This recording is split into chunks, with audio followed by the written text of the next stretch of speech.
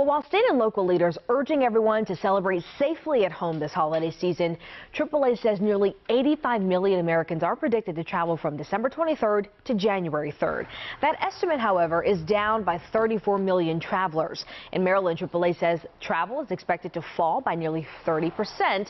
Of those who are planning to travel, most will drive to their destination. And the TSA tonight says the holiday rush, the travel rush, seems to be starting already.